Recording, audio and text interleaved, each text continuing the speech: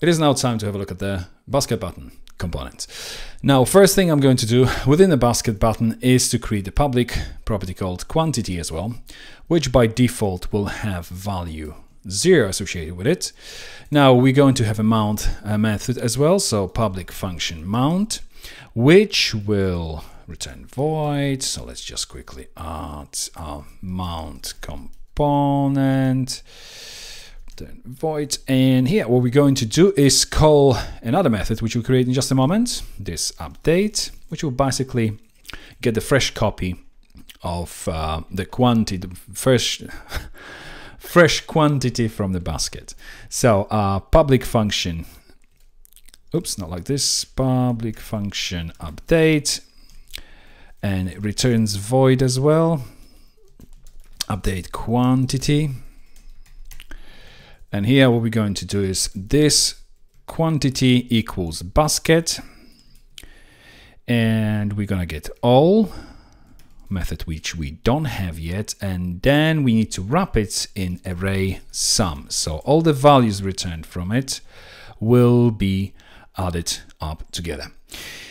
So we don't have this all method yet, so let's quickly open our repositories. First we start with the contract, and we need to add this method. Let's just add it at the top. So public function all, and that will return an array. And let's add some doc blocks. Get all items in the basket. Okay, now that we have the contract, let's open our session implementation, and let's add it to the methods tab as well. And I'm going to move it as well above this add. There we go. And here what we're going to do is, again, I'm going to add this inherit docs. And from within here, we're going to return this session get, and we're looking for basket session. Otherwise, if the basket session does not exist, return an empty array.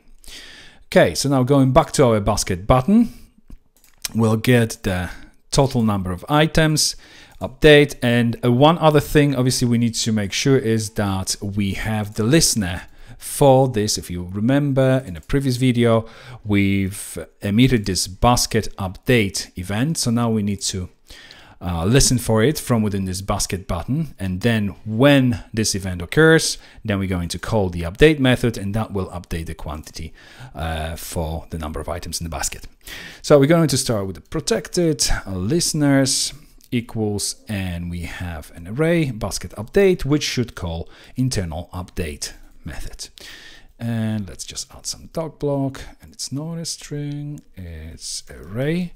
And now one last thing we need to do, if we open our basket button view component, if we first of all we're going to check actually before, so this number here, as you can see by default, is 0 wrapped with this span. We're going to check if this quantity, if there is a quantity, then we, and only then we're going to display it. So and if, and we are obviously going to use this quantity here, so this quantity.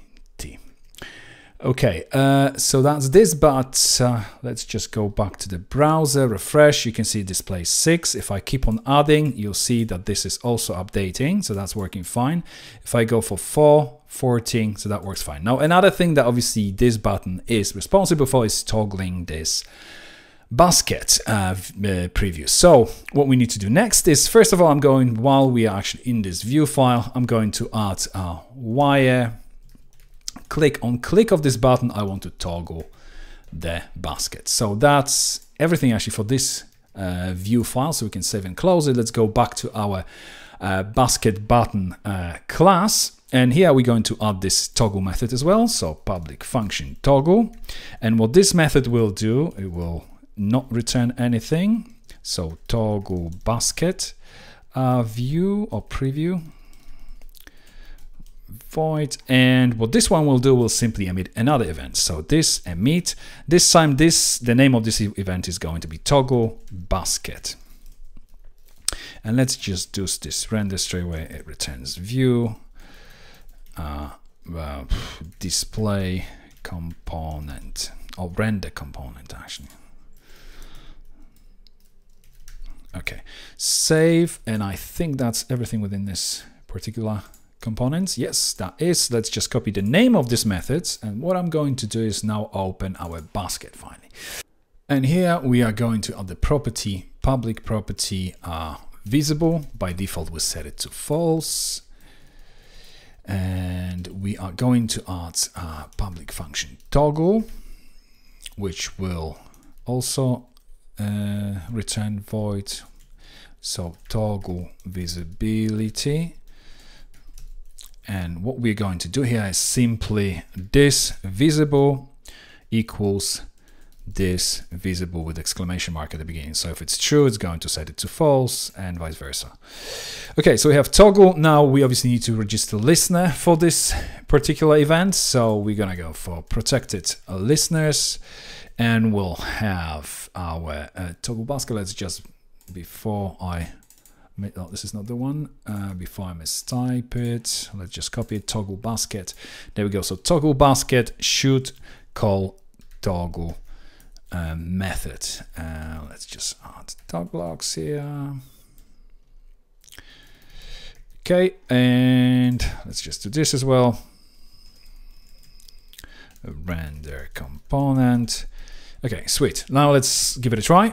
Refresh the page. If I click it, nothing happens, and this is obviously because we haven't updated actually the component view file yet.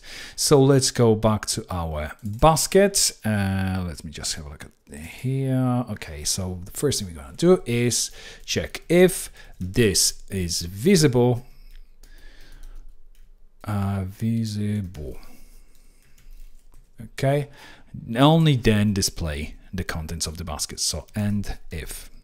Let's just do the indentation as well, and that should all work fine. So if I refresh the page, now it's display hidden because by default the visible property is set to false. If I click it, you can see the event has been emitted, and that is now toggling our preview. We can still add the products to the basket. If I was to go back here, let's add some other one. So this one as well.